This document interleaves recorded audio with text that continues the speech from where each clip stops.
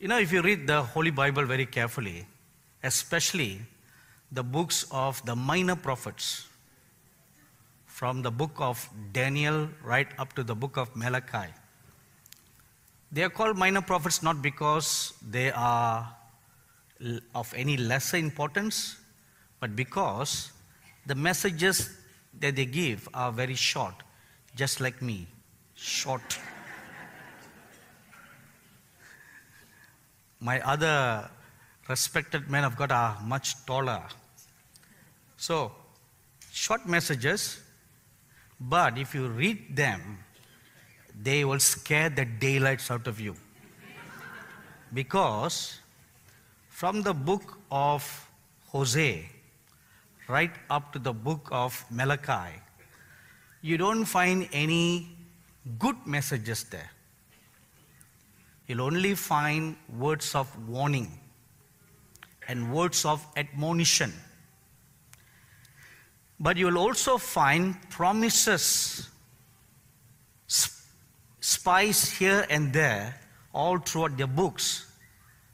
Those promises of good blessings from God are in answer to repentance, or to a nation turning around to the living God. So that was their task.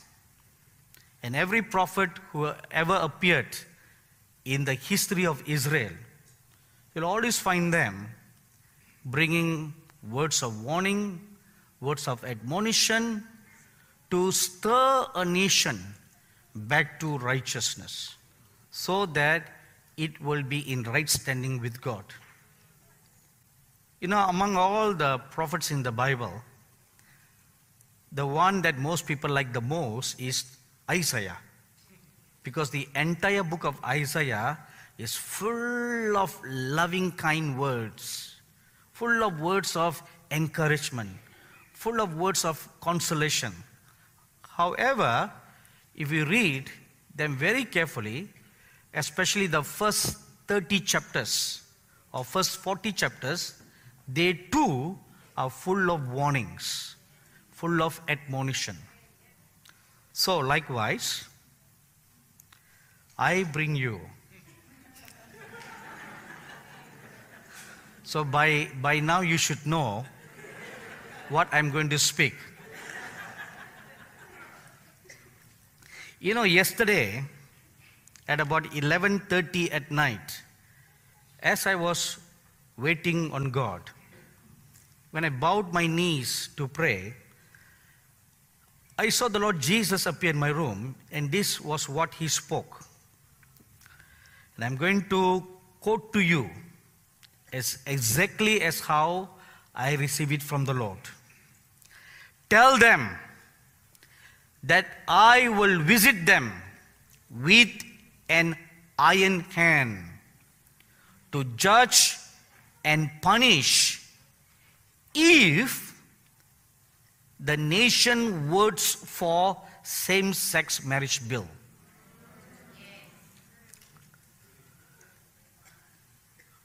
Now I know that you are at a crossroad, right?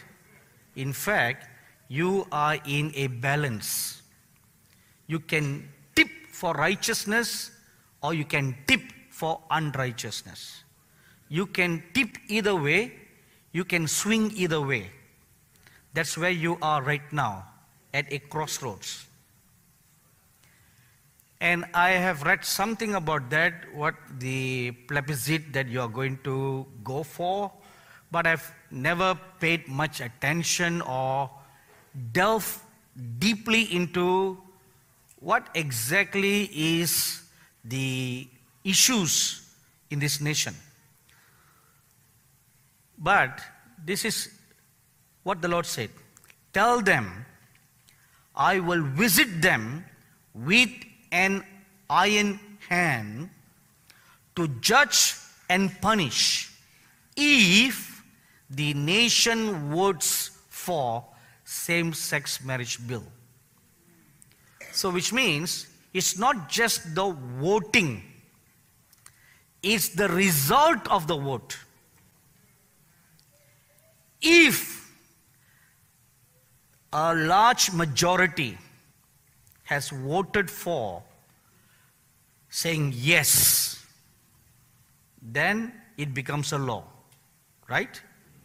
Your parliament will pass a bill saying now same-sex marriage act is approved.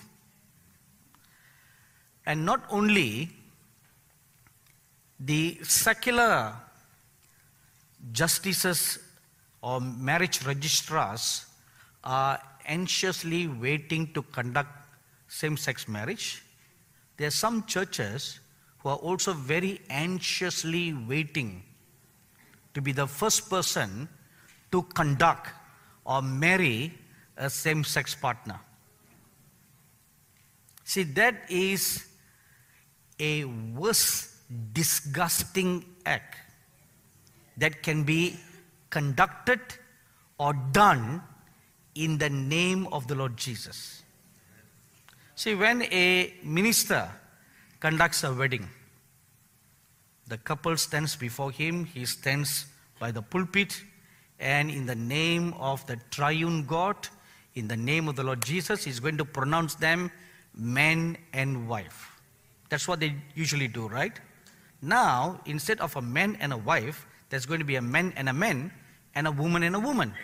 So he's going to stand here and say, in the name of the triune God, I now bless you, man and man, or woman and woman. That's what he's going to do. And in the name of the Lord. So you are going to take the name of the Lord in vain. And you are going to pronounce a benediction, the blessings or the word of blessings that will come out of the lips of a minister. It will be words of blessings. If you read Numbers chapter 6, verses 22 to 24, the Lord God, through the prophet Moses, gave a command to Aaron how he should bless the children of Israel.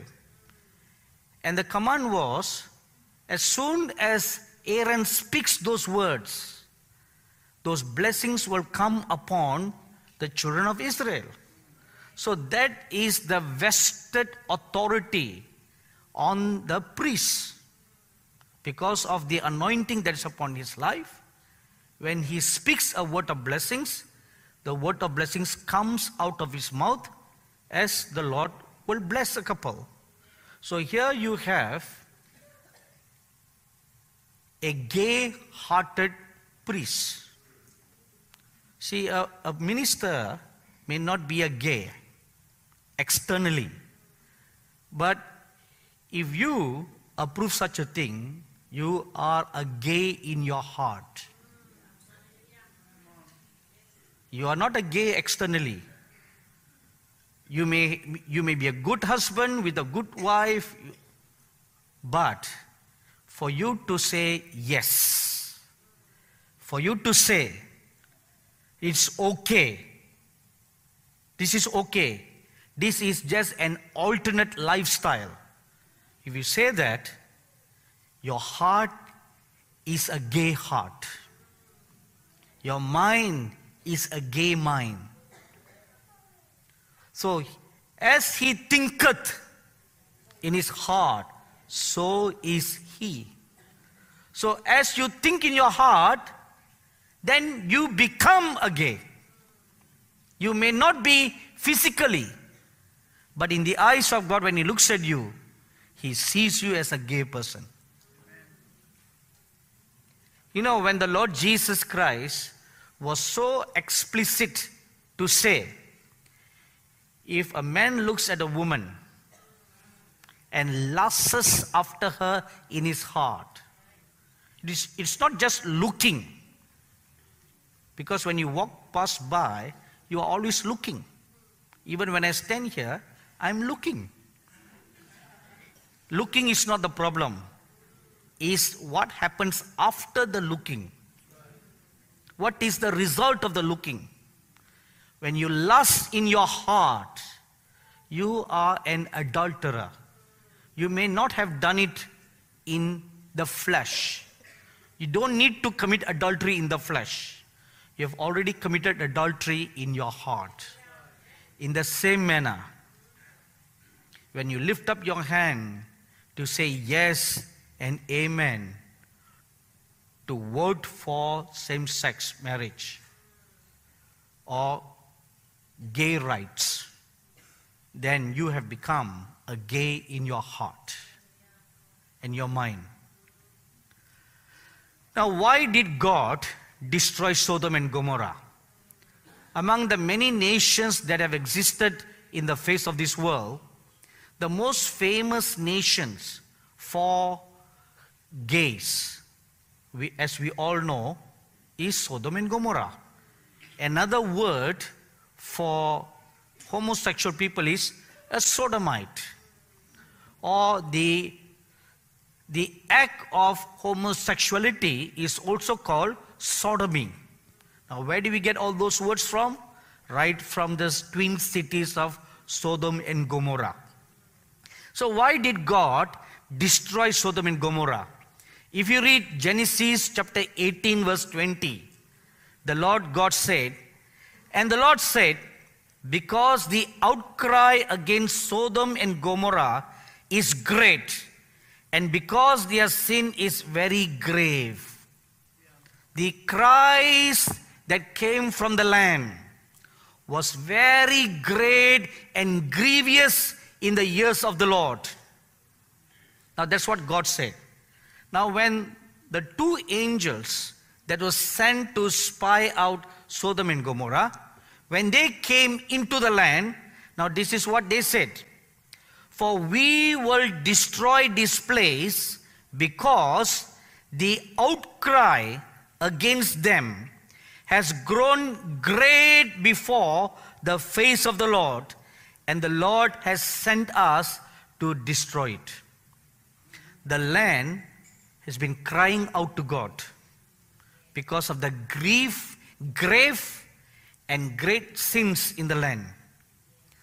Now, besides a gay man having relationship with another gay man, or a lesbian woman having relationship with another lesbian woman, what is so great or so grievous about Sodom and Gomorrah is that innocent people were brutally raped. See, if you look into Genesis chapter 19 very carefully, you will find that not every single person in Sodom and Gomorrah were a gay. There were some straight people. There were some innocent people. A good example is the family of Lot. We know that Lot was an honest, God-fearing man. So was his wife. Not only that, he had 2 virgin daughters. So they were unspotted. They kept themselves clean from all the sexual defilement in the land. So just like them, there were many, many innocent people in Sodom and Gomorrah who were brutally molested, brutally raped, and brutally taken advantage of. Now this was a revelation from the Lord. But when I was looking through the scriptures in different translations of the Bible, I was very surprised to find that it is also written in the scriptures like that. In Genesis chapter 18, verses 20 and 21, in the Message translation of the Bible, it says like this: God continued, the cries of the victims in Sodom and Gomorrah are deafening. The sin of those cities is immense. I am going down to see for myself, see if what they are doing is as bad as it sounds, then I'll know. Now look at the first sentence. It says, the cries of the victims. If they are all consenting partners, they will not be victims. Everybody agrees? To be a victim, you are not a consenting partner. So your rights are violated. Your physical body is violated. So they were not only committing fornication among themselves, they were also brutally abusing the innocent. They were brutally raping, molesting, even killing. Today, it is very common to read that when a young girl is raped, many a times she's also killed. Do you have that problem in your country? We have that in India. I used to wonder, why do these rapists kill these young girls? No, they have already raped this girl. At least they could have just leave them alone. And as I pondered, this is the thought that came to my mind. I may be right, I may be wrong. This is not a revelation. This is just my assumption. Could it be that these girls or these innocent ones are killed so that they will not report or testify against their rapists? A rapist wants to escape the law. So to kill their victim is to silence the evidence. And now look at the attitudes of the people in Sodom and Gomorrah. Genesis chapter 13 verse 13 says, "But the men of Sodom were exceedingly wicked and sinful against the Lord." So not only were they wicked, they were also sinful. Now I would like you to also take note of all these pointers that I'm sharing with you, and to check it against the society in Australia. You want to check and see if there is a parallelism between what happened in Sodom and Gomorrah to what is happening in Australia. You want to check them. If they all tallies, or a majority of them tallies, then you will know what is your fate as it came upon Sodom and Gomorrah. So they were very, very filthy and wicked.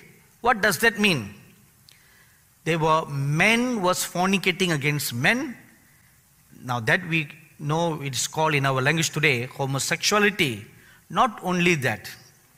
Do you want me to be very candid and real? Or do you want me to just hide something so as to appear politically correct? Do you want me to lay it as it is? Yes. All right.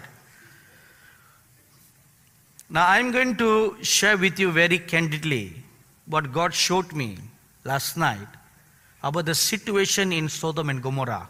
Why they were so wicked and evil in the sight of God, so much so that He had to destroy that entire people group. They were fornicating, man with man and woman with woman. And the gross sin, I'm very, very hesitating to share with you because it is really, really gross. I not only heard this from the Lord, but in a vision I saw last night these acts that the people in Sodom and Gomorrah did. It is too gross to even say it in public. They were eating and drinking the male semen and offered them as a drink offering to demons. This is something which is very, very true even in modern world today, that the male seed and the female seed are important ingredients in demon worship. They are offered as a sacrifice to get powers from the demons. And many God-men of various other religions, they became God-men with various powers because of this act that they do. Most of them, you'll find, are always single. See, it is forbidden for them to have a normal family life. And then they offer their male seed as an offering unto these gods.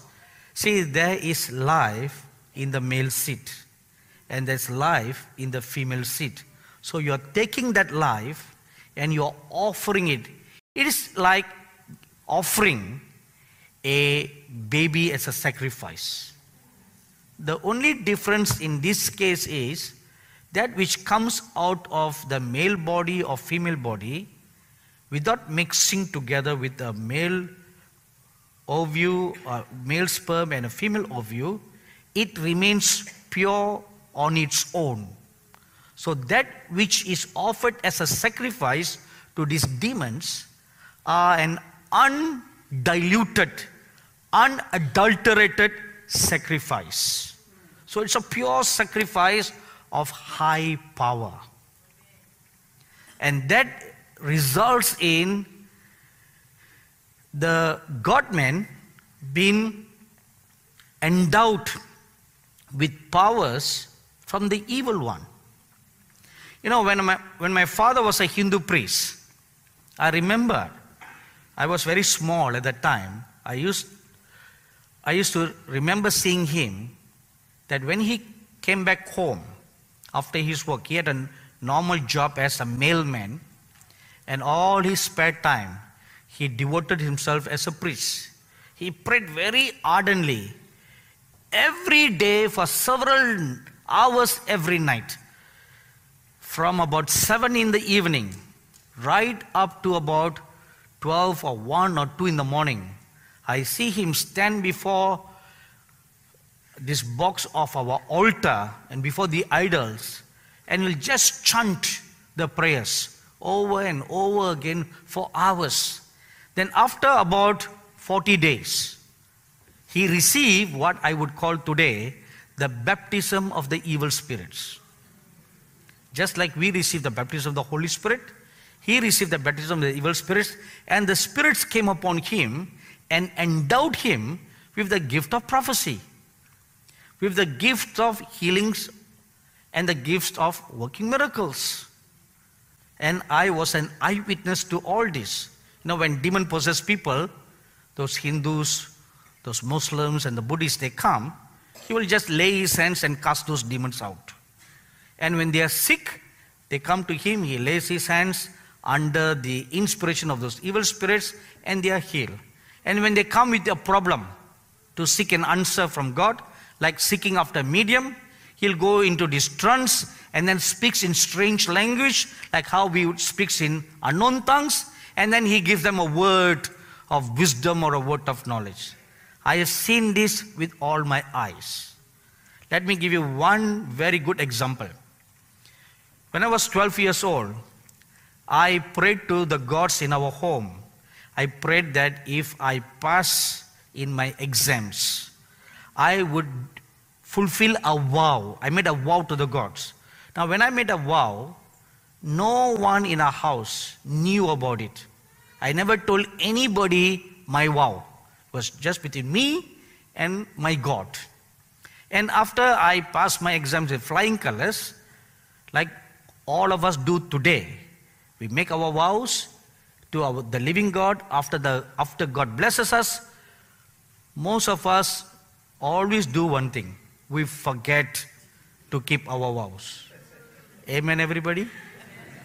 See, you all are wonderful, honest Christians. So, I forgot my vow.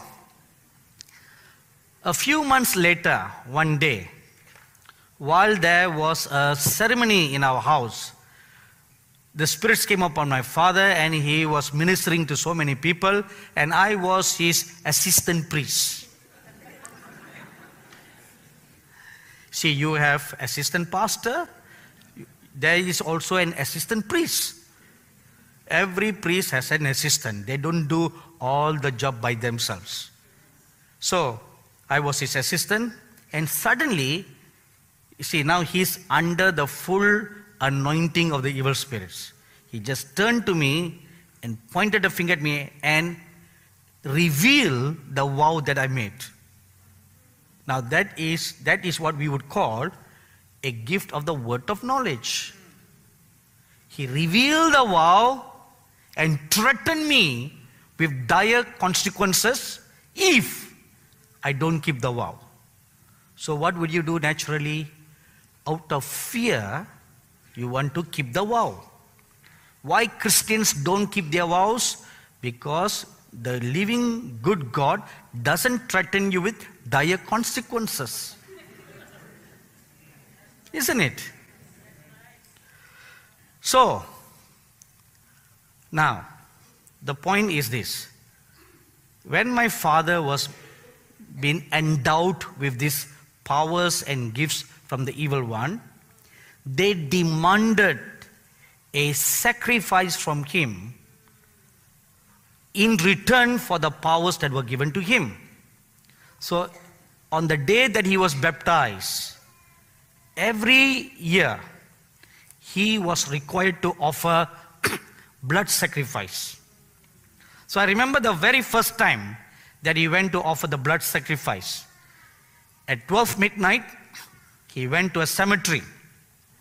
And this is what he said. He folded up his sleeves, took a long knife and cut his hand from the wrist up to the elbow. A big cut, and blood came out of his hand, and he said to his great shock, not a single drop of blood fell to the ground. They would come out of his hand and then they all disappear in mid-air. I'm sure you've heard of blood-sucking demons. He saw with his own eyes, which proved them to be very real. So they drink blood, not only blood, but also this male seed and female seed. Now, these same acts were also done by the false prophets under Jezebel. If you read 1 Kings chapter 16, verses 31 to 33, and chapter 18, verse 19, there were 850 false prophets under Jezebel. And among the 850, 450 of them were prophets of Baal. Now it is Baal who demands such kinds of sacrifices. Baal demands human sacrifice, and Baal demands these kinds of sexual, unclean sexual acts as sacrifices. So there were temple prostitutes and there were gay priests. So these were all acts were done during the time of Sodom and Gomorrah, and also done by the priests under Jezebel. And when you read 1 Kings chapter 18, after the showdown that the prophet Elijah had with the false prophets, among the 850 of them, he only killed 450 prophets of Baal. He did not kill the other, 450. He did not kill the other 400 false prophets. Why? Only Elijah knows the answer. But he only killed 450 prophets of Baal because, I guess, they were the worse than the others. Because they are the ones who promoted lewd, unclean, demonic practices all over the land of Israel. Now, as the Lord gave me this message, I remembered about a vision that I saw last year about this time during the conference. So I checked my notes and I looked at this vision that I saw, In this vision, I saw a scene that was taking place in heaven. You know, you read in Daniel chapter 7 that the books were opened and the court in heaven was set. And then in Revelation chapter 20, you will read the books were opened and the court was set. And in Jeremiah chapter 23 verse 18, you will read that a council in heaven was set and deliberations were made concerning affairs of the nations. And in Amos chapter 3 verse 7, you will read that in the council, the prophets are gathered there and God reveals his secrets to the prophets. And before he does anything, he first shares with his prophets what he's going to do. In the same manner, I saw in this vision the council in heaven, and they were discussing about the situation in Australia, very particularly Sydney. So among the many representations that were made, I saw two angels who were called to testify in the council. And this is what they said. Those two angels, when I saw them, they were identified as the very two angels that were sent to spy Sodom and Gomorrah. So they stood there and this is what they said. When we visited Sodom and Gomorrah, only men were engaged in gross sexual acts. But here, meaning this nation, it is woman with woman, mankind with animals, parents with children, and some grandparents with their grandchildren. These parents engage in sexual perversions with their children as if they were husbands and wives.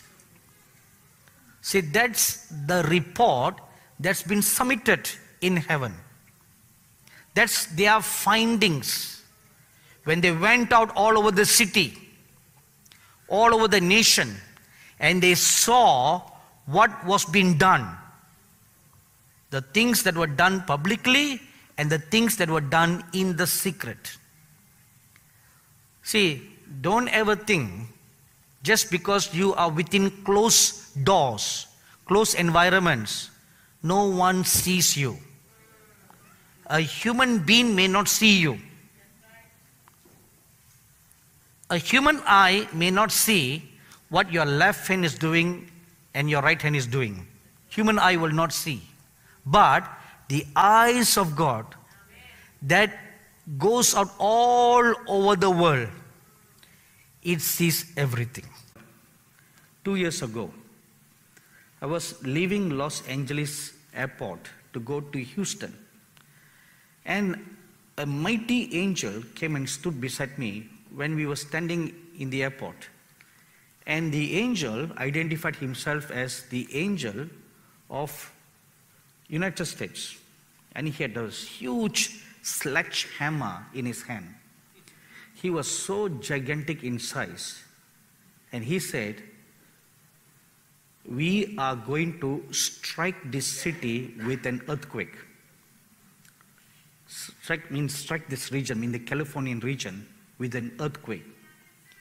And when he spoke that, I saw hundreds of angels lining up in a line all over the Californian region with sledgehammers ready at a given notice to bang on the ground.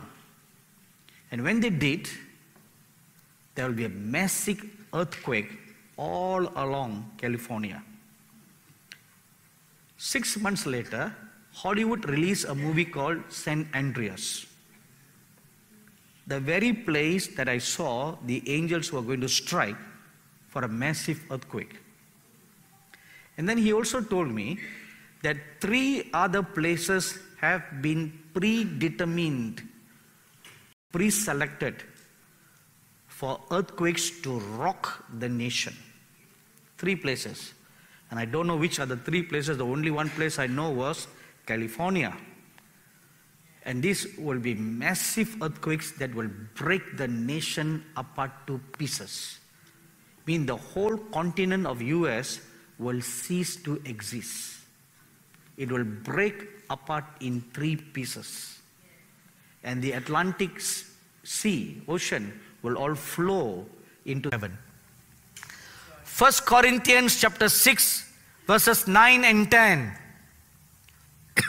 Revelation chapter 21, verse 8 and chapter 22, verse 15 tells us gays, lesbians, transgenders will not be allowed into the kingdom of heaven. Don't be fooled. Don't be fooled, the scripture says. Don't be fooled. Such will not be allowed in. When a nation approves such a law, it is giving itself over to the worship of demons as it was done during the days of Noah. In Genesis chapter 6 verse 5, you will read that during the days of Noah, the reason why God had to destroy the first race is because there was so much of demon worship and also intermingling between human flesh and the spirit beings. 2 gross things that happen. And in Psalms 106 verse 37 tells us much human sacrifice were given to those demons during that period. Now when a nation approves such a law, what will be the result? It will open the floodgate to bestiality, which will give breed to evil spirits having sexual relations with humans, which again were done during the days of Noah. Now this kind of sexual perversion will give breed to strange flesh. Now take note of the word strange flesh. You'll read in the book of Numbers that when the sons of Aaron, Nadab and Abihu, when they offered fire, incense before God, the Bible says God looked down from heaven and he saw it not as fire for incense, he saw it as a strange fire. And immediately fire came down from heaven and killed, consumed the 2 sons of Aaron instantly. They became ashes. Strange fire. That is not of the right kind. So now you have strange flesh. That is not of the ordinary kind. Now what is this strange flesh? The strange flesh is the crossbreed between a human and a spirit being, which was practiced during the times of Noah in Genesis chapter 6 verse 2 and verse 4. Now there is a strange prophecy in the book of Daniel chapter 2 verse 43, which says that something like this will once more take place in the last days. It says like this in part, they will mingle with the seed of men, but they will not adhere to one another. They will mingle with the seed of men. Once again, this will happen in the last days. You know, you may have heard of many, I don't know whether you have heard it in Australia, but I've heard it in India, I've heard it in Africa, where people claim to have sex with spirits. Have you heard anything like this in your country? You have. So this is a common thing. Now what is a one-off thing here and there will become a common thing. That is why this same-sex marriage, a thing that was unheard of or a thing that was kept hidden in the closet for ages of time, has now come out in the open. In Deuteronomy chapter 24 verse 9, the prophet Moses warned the whole of Israel about Miriam's fate. What did he warn her about? Everyone knows. So he just reminded them and he warned them about Miriam. What did Miriam do? Numbers chapter 12 verses 1 to 2 tells us she spoke against God's anointed servant. Even though they are siblings, but the office in which Moses stood was totally different from the office that Miriam or Aaron stood. See, what was just a family squabble became a spiritual problem. A family squabble must be a family squabble. An interpersonal squabble must be an interpersonal squabble. It should not become a spiritual squabble. If it becomes spiritual, then you are touching God's anointed. See, Miriam, Moses, Aaron, brothers and sisters. Moses married a second wife without consulting his older sister. See, in the Eastern culture, you don't do things on your own without consulting your elders in the family. You go and tell the elders, this is what I like to do. And then they said, okay, go ahead and do it. Even though you know they will approve. But it is proper courtesy and proper respect to let your elders know. So in this case, Moses failed to follow protocol. So Miriam, being the oldest in the family, was very, very upset. How can the baby brother go and get a wife? And on top of that, a stranger woman. She's not an Israelite. A stranger woman. She was so upset. They were just quarreling. Suddenly, the inevitable happened. She stepped over and she said, who does Moses think he is? Does he think he's a great prophet? We are also prophets. God speaks to us. Does he think God only speaks to him? Now, if you read chapter 12, verses 1 and 2 very carefully, till it was a family squabble, God did not interfere. Because it's a family squabble. They fight today, they hug and kiss tomorrow. That's what families do, right? There are no permanent enemies in a family. But the moment she began to criticize and backbite Moses' anointing, then God stepped into the picture and he said, how dare you speak against my servant? Till then the Lord never interfered. See, a family squabble should be a family squabble. A husband-wife fights and quarrels, let it be a husband-wife problem. Don't ever say, who do you think you are? You think you are a great pastor? A family squabble should be a family squabble. An interpersonal squabble should be an interpersonal squabble. Never step the toes of the anointing. This was the warning that Moses gave to us. Said, this was the warning. And as a result of that, she was cursed by God and she became a leper. From head to toe, instantly she became a leper. And Moses fell at the feet of the Lord and he cried and he repented and he pleaded before God on her behalf. And God was entreated by the intercession of Moses and he just told him, okay, let her be unclean for 7 days. See, what is supposed to be a permanent thing only lasted for 7 days. So God forgave and healed her. However, that sin remained. Because of the sin, she was not allowed to enter into Canaan land. Not allowed. God forgave, but you became disqualified. He forgave you. He restored you.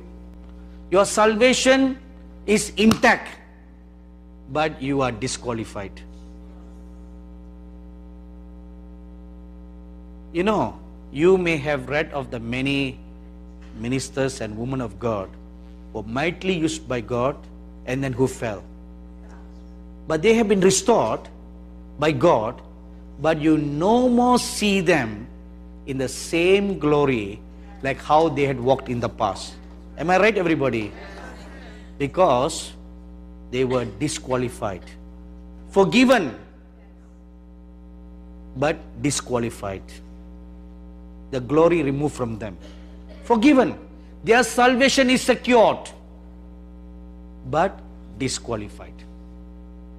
A very good scriptural example I give you. The life of Samson. Was he forgiven? Yes. But disqualified because he died, right? He could have left longer, but he died prematurely because of his sin. Was that God's perfect will for him? No. He should have lived long and then just slept in the Lord. But because of his sin, because he disregarded the anointing, and he took the anointing of God very lightly, that was what angered God more. He took God for granted. You know, listen everybody. This is a warning for these last days. God can be friendly, but not familiar. He can be very friendly. He can come down to your level more than you think. He can be a friend. But there is still a fine line that he is God and you are just a worm. So we should never forget that. He is still God on the throne. No matter how friendly he is. You know, let me very candidly share with you my walk with God. This is not to boast, but to just give you an example about this statement that I just made. Sometimes when I go back, it's my custom that each time I go back after a meeting, I will kneel down and give thanks to God for what God did in the meeting. And lately, I see something new. That each time I go into my room, before I could kneel down, I see the Lord seated in the sofa, and he looked at me with welcoming look on his face and said, "How did the meeting go today?" You know, the very first time I had this experience, I was taken aback for a moment by that gesture of the Lord. It was so very downwardly, so very common, so very humanly, you know. So for a moment, I didn't know what to answer the Lord. I said, "Lord, you should know. You were there." But even though he was there, he still likes that family talk. That friendly talk. How did it go? How did the meeting go? So then I told the Lord, "Lord, this is what happened." See, recently I was in Northeast India, a very remote part of India called Arunachal Pradesh. So on the last day of the meeting, I was praying for the people to receive the baptism of the Holy Spirit. And I have certain procedure how to do the meeting. So 300 people were going to get baptized in the Holy Spirit. And before I could organize them properly, the pastor made a mess of what I would do properly. So now those who have received the Holy Spirit and those who have not received the Holy Spirit are all grouped together. They all seated in one group, and it was difficult for me to separate them. So I thought, how am I going to now pray? Because I was going to go down among them, lay my hands to pray for them. Now they are all grouped together. I do not know who is filled and who is not filled. So anyway, I thought, all right, let's just trust God to do something new. So I was leading the people to confess their sins and make their lives right. And the people, and a wave of conviction came upon them, and they were all crying, they were repenting, they were praying. While they were crying and repenting and praying, at the back of that auditorium or that tent, I saw a wave of sea of waters coming forth and come and splash on the whole crowd. And when it did, they were all feeling the Holy Spirit. Everyone who needs to be feeling the Holy Spirit was feeling the Holy Spirit while I was still talking and leading them through the formula. So, when I came back to my room, the Lord asked me, how did the meeting go? So I told him with great excitement what happened. And he looked at me and said, do you know, this is exactly what happened on that day when Peter was preaching at Cornelius' house. While he was preaching, the Holy Spirit fell on them all. He said, this is exactly what happened that day. Now, this is the way, the Lord can be very friendly, but He cannot be familiar. The moment you cross the line, then God shows Himself to be God. So Miriam crossed the line and she was disqualified. And Numbers chapter 16 verses 1 to 3 says, she was gathered and she was buried. And Numbers chapter 20 verse 1 says, because of a sin, she died in the wilderness. Now this is something the Lord showed me about her life. If not for her sin, if she had not sinned and died in the wilderness, she would have been honored as mother of faith in the whole of Israel. And you know who later on received that title? Deborah. She became known as the mother of Israel, which would have gone to Miriam. And not only that, she would have been known as a mother of faith and worship, and she would have established schools of worship for young girls to sing and dance like angels, because she was taught by the angels to sing and to dance. So that was the highest call for Miriam. But she fell.